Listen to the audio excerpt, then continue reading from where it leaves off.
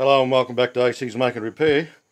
Well, I've had several questions asked about the jig that I use, or the machine I use to scoop the bowls out on my wooden spoons.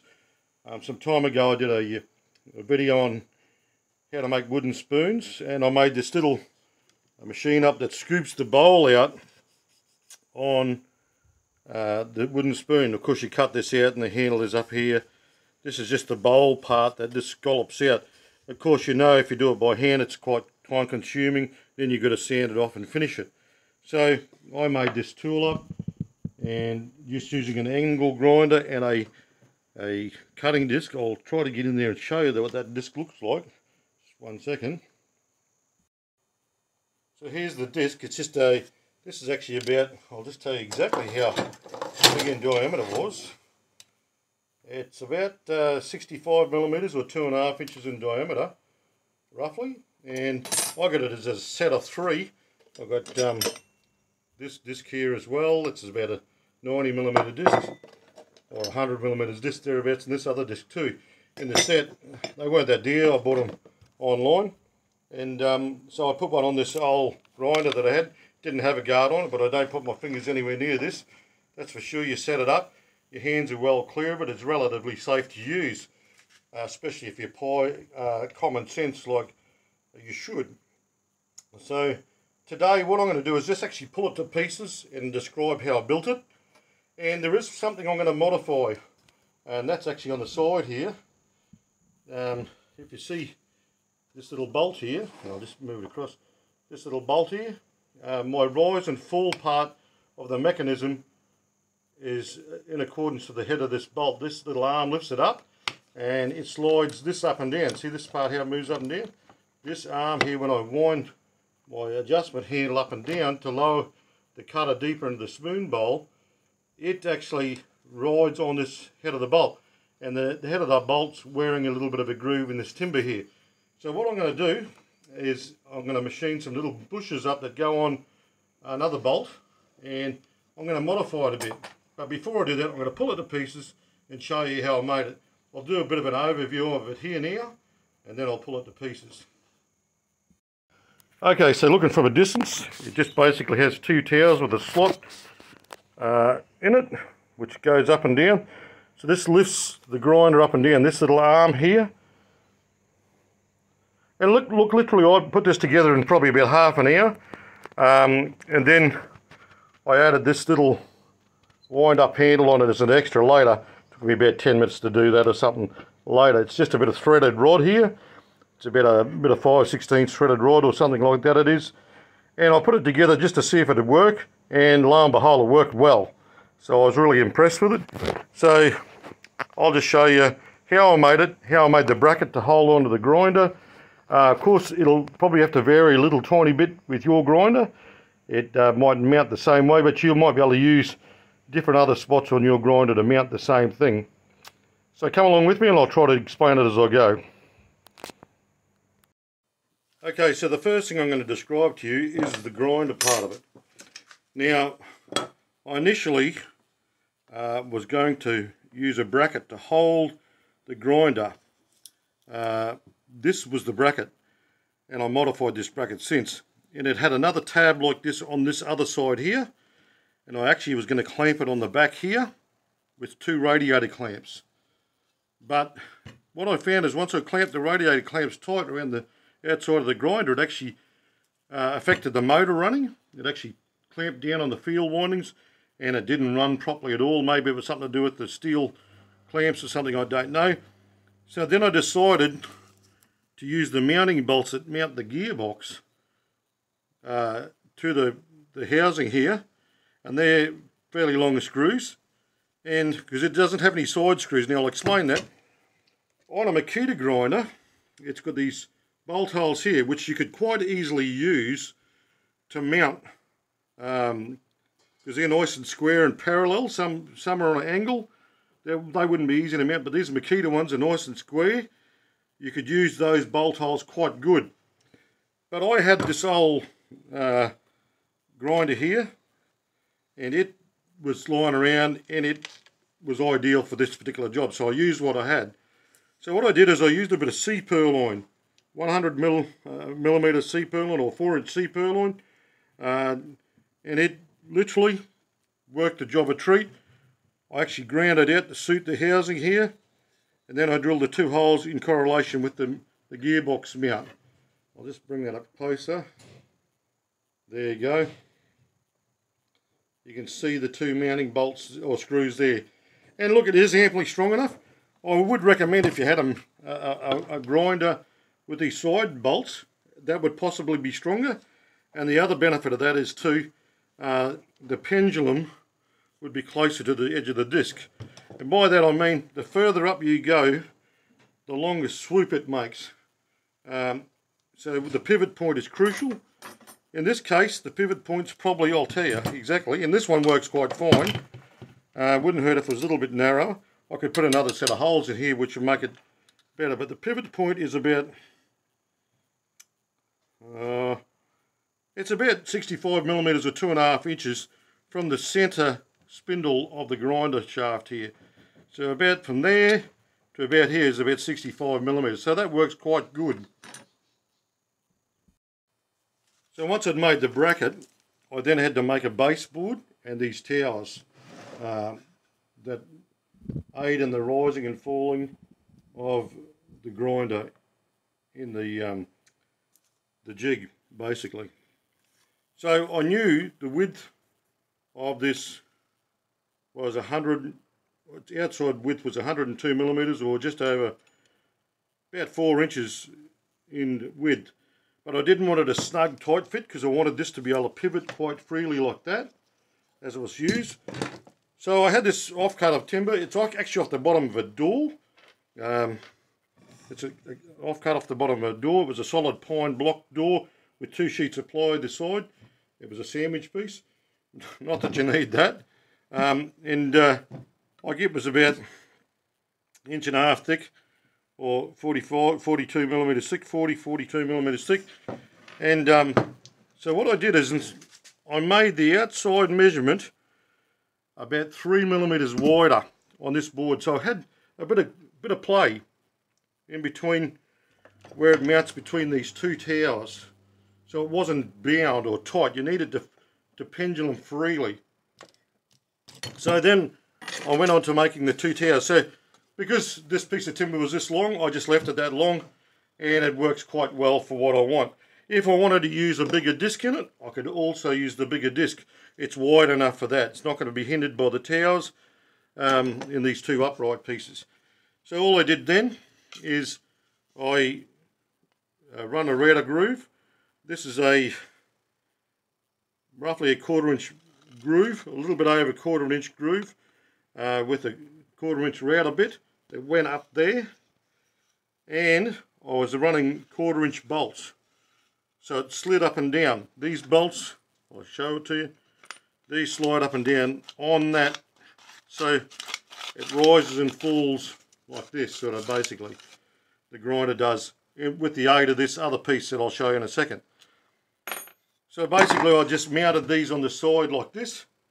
And like I said, it was a quick job. I just slapped it together just to see if it would work.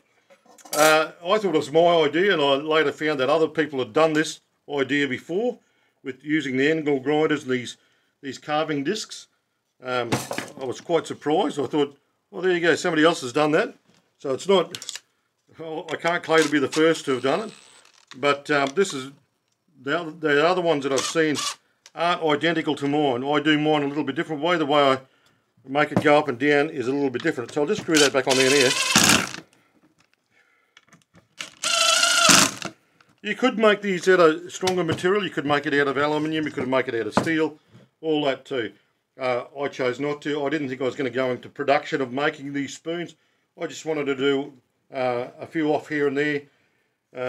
I didn't want to do hundreds and hundreds at a time. If I was going to do hundreds, I'd make it totally different probably. But for just doing a few for gifts here and there, this is ample for what that is. Which most of the people out there that are viewing this, you'll probably just want to make a few for gifts. If you want to do it for production, I suggest you make it stronger. I suggest you make it out of more durable materials. But I reckon you could do hundreds on this before it wears down, and then it's just a matter of replacing the bits of timber that are worn. And today, with the modification I'm doing today, I think it'll be minimal wear too. So then, I'll just go on here now, hang on. So this is the device that rises and falls. Now, this was just a bit of moulding, just a bit of square Scotia moulding. Nothing great about it. It's just 42 by 12, I think it was. Yep, roughly 1.5 inches by 7/16 roughly. And it's just pine. There's a bit of 42 by 19 there. And I just screwed it in there literally to get me by. Literally, you could make that a better joint there.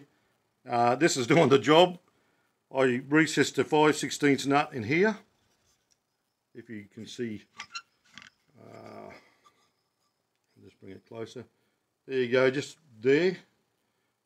I drill a bit of a hole so the 5/16 nut would tap in tight. I chiseled it out a bit so it's nice and tight. And I didn't even glue that in there. That's just sheer gravity holds the pressure on that nut, and it's tight in there too. This is a piece of threaded rod, about 5/16. At the top here, I made a little piece of flat steel, put a nut on either side and lock nutted that on. I've got about I think that's a 1/8 screw, a little screw bolt that goes through there with a little turn knob, and a lock nut on either side of that just to hold it. So that's my rise and fall device, and it's just screwed together, and it just pivots on a screw. I'll show you that too. It just pivots on a screw back here, and I'll put it back together as we go. And look, I know it's got threads on it, should have a blank shank, and if I was going to do hundreds, I'd modify that too. In fact, one day I might just put a bolt through there with a flush shank, not a threaded shank, and make it work that way. So I'll just screw them in there. Now I didn't do them up dead tight because I want it to move up and down, see? So I'll do the other side too.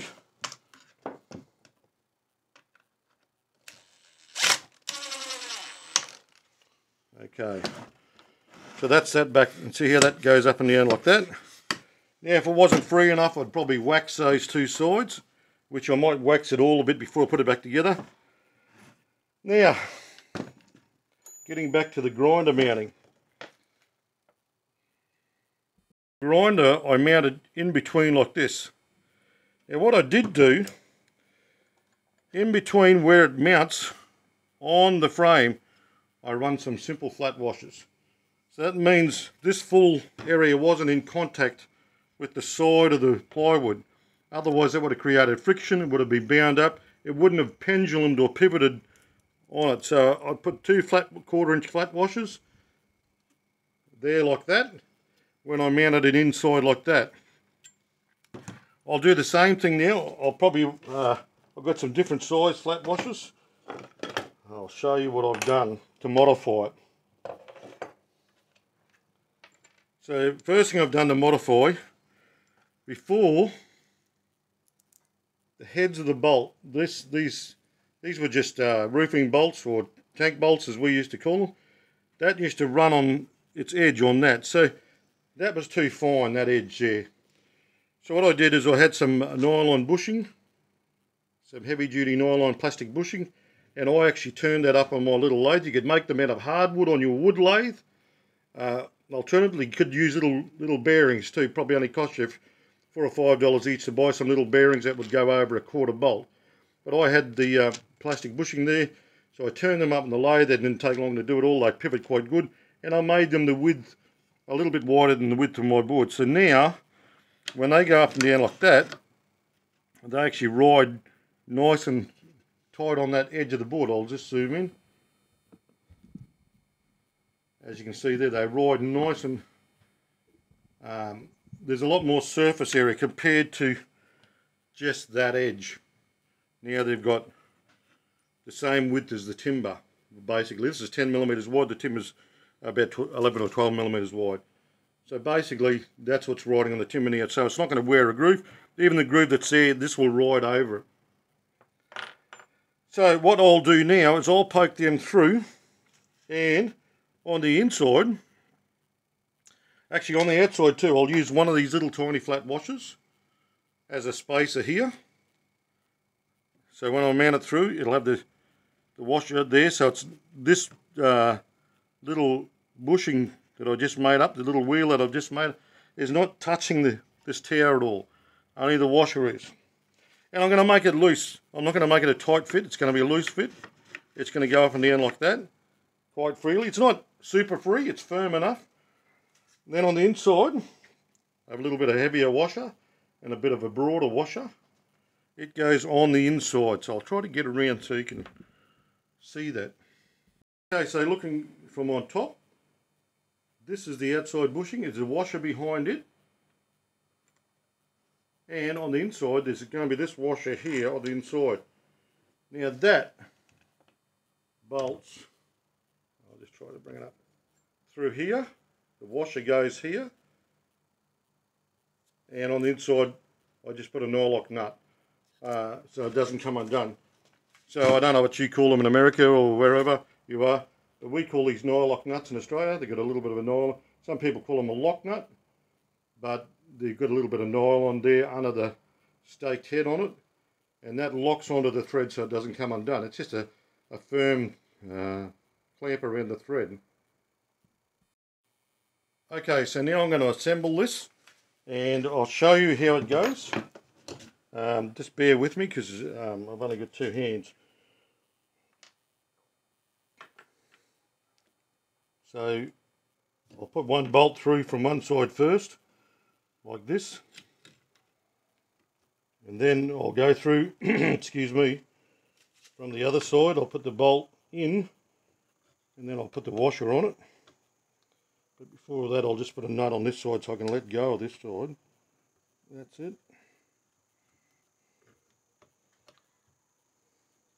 Put the washer in there. Then I'll slide this up so it's there. I'll get another nut now, and I'll fit it to this thread on this bolt.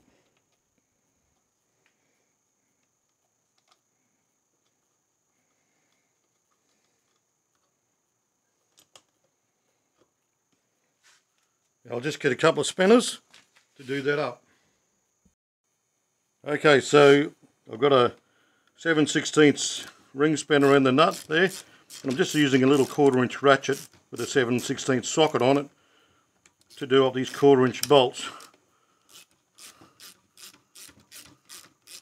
So do them up. Now I won't do them up really dead tight just yet, and they don't have to be done up dead tight because we need clearance between the side so it doesn't clamp it. It needs to slide up and down freely like I was explaining before. So I'll just do this side.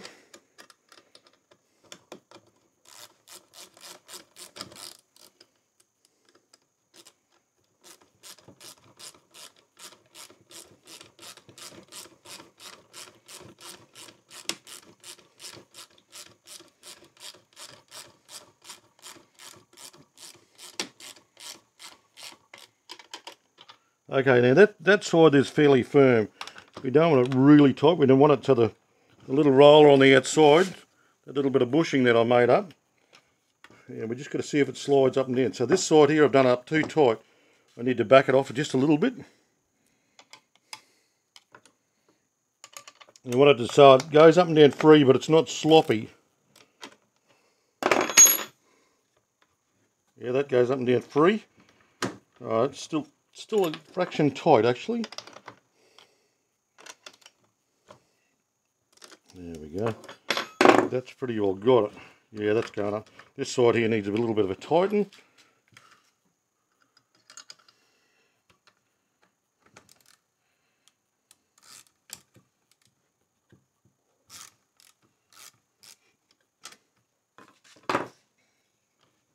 Yeah, that's not too bad. I think I'll tighten it a little bit tighter than the other side, so I'll loosen it off a whisker.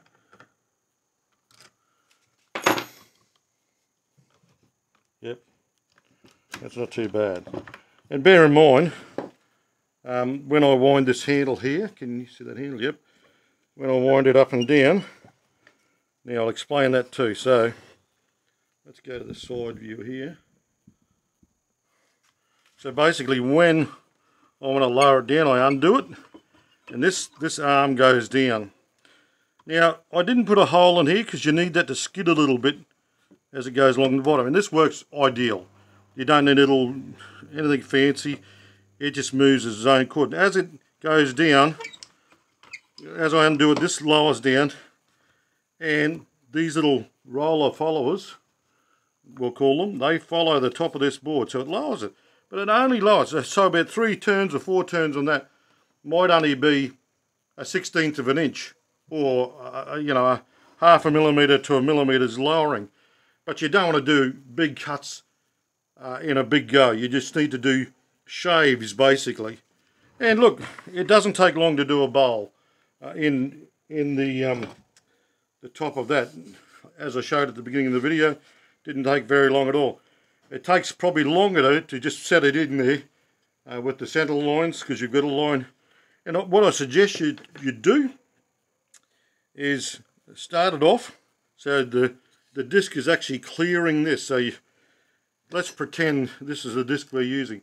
You want it so the disc clears the board, okay, and then wind it down just so it touches. And theoretically this is what the disc is doing every time I rock that grinder. And I'll lower it, so I might take a couple of swipes with that lowered position until I feel it's finished cutting. Then I'll wind this handle down, undo it a bit, and it'll cut some more.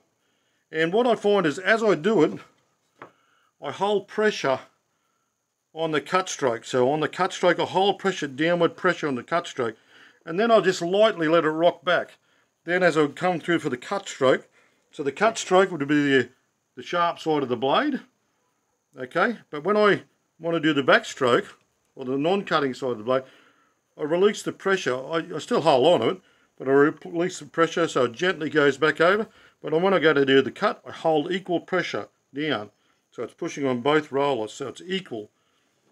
And look, it's working fine. I mean, the bowl on that, it's really, really, really good. I did a sample cut first, and because I knew the board was parallel, I put a centre line all the way through, and that gave me centre of this, and which works in really, really good.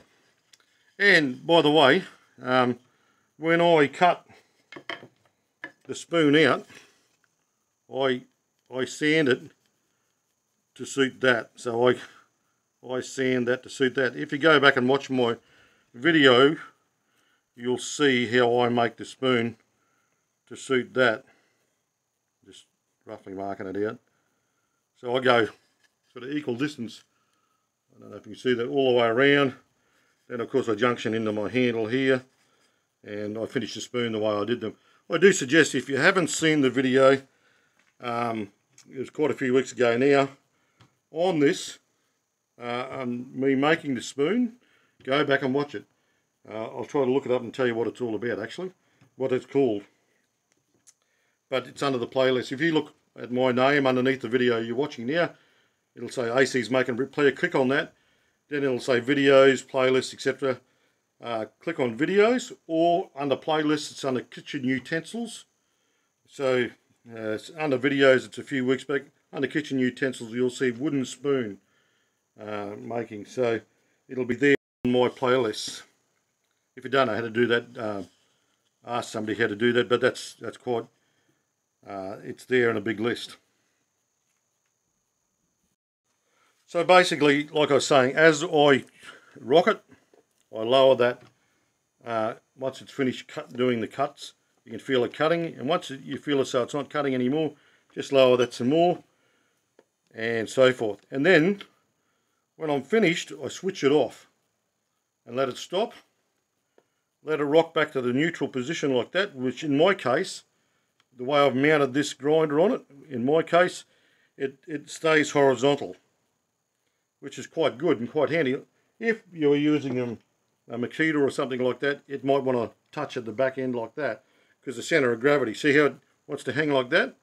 Whereas mine, the way I've got it mounted, and you could mount this with a piece of C-channel too if you wanted to. However, and this works quite good because it gives me 4 inches of width. So if I wanted to cut a bigger spoon with one of these bigger discs, I could use that. If you wanted to do a longer, narrower spoon slot, you would have to pivot your angle grinder. Instead of being like that, you'd have to pivot it so it goes like that, backwards and forwards. And it'll make your width narrower. That would work too. But I just wanted it to do standard spoons, not long, elongated ones. So there you have it. So I just thought I'd zoom in and show you those rollers. And look, if I was to lift that up by hand, you can see how that goes up and down. And it works quite good. And instead of rubbing a big groove like the last one was, the heads of the bolts, these last heads, that's all that was running on edge, you know. So now you've got the full width of the timber in a roller form running on that, so it's not going to wear that down at all. If these do wear down, it's as simple as making 2 new ones, or making them out of hardwood. I just thought I'd quickly show you how I set up. So I put a center line down the middle of the board that I'm going to make into a spoon. Then I square it over the ends, like this. And on my main jig I have a center line drawn. See that center line? That goes right through to under my grinder there. And see where the front of my towers are there? They're actually the slot on mine is... This is something that you guys will have to work out for yourself, because what I would do is I'd put a center line all the way through, put a piece of board down and cut a scoop similar to the size you want to do. And that will give you a mark at the front. Now if you can see right down there, I'll just zoom in, see that mark there? That's the mark I have for where the front of my spoon blank should be. Now, I worked that out because I did a sample cut first, and once I'd done the sample cut, I knew exactly where it goes. So I put that in there, the board in there like that, and I'm just going to have to crank it up a bit just to get it in there. Hang on. Sorry about that. So what I do is I'm trying to work with one hand here. I put it in there with the front of my board on that mark, but the end center line, see how it lines up with the center line of my jig. And you might have to adjust your bolts on the side, these 2 bolts on the side or whatever, to make it so it's central. I can't control it. You'll have to work that out for yourself. And then also at the back here, I line up the center mark at the back, and then I just simply get a clamp and clamp it down on my workbench like that. Now I'll put a block of wood on it so I don't bruise the handle, where the handle's going to go. And that's basically how I set it up. I do wind my machine up so it's going to clear it. See how it's clearing it now before I put it in the piece of timber. You want it so it's clearing it, and then you adjust it down, then you adjust it down to suit. Alright, thanks for joining me as I did the work on this bowl cutting jig for wooden spoons. Now, I hope that's answered some of the questions that people wanted to know, and I hope you understood the modifications that I did. Like I said, this is not for full-on production line process. This is just for people that want to make a few here and there to give away as gifts or sell a few at a market or whatever. If you wanted to do it better and make it stronger, you could change what I've done. This is just a basic outline of what I've done, and it works well for me. Now, you might have to mount your grinder different to the way I've mounted mine. The way I've mounted mine works fine at the moment. Like I said, if you're using a Makita or one of those others that has the holes in the side, you might have to mount it different, which you would, I believe, which shouldn't be too hard to do. And it could be actually stronger than what I've done on mine. But it works well, and I hope you like it. So thanks for joining me. If you did like it, please hit that like, thumbs up button, please, because that helps the channels. And look, if you've just watched part of it, could you please hit it too? That'd be great. because that will help people see these videos and get me out there. I'm still trying to establish the channel a bit, and that would be helpful. Alright, catch you on the next one. Thanks for that. Bye for now.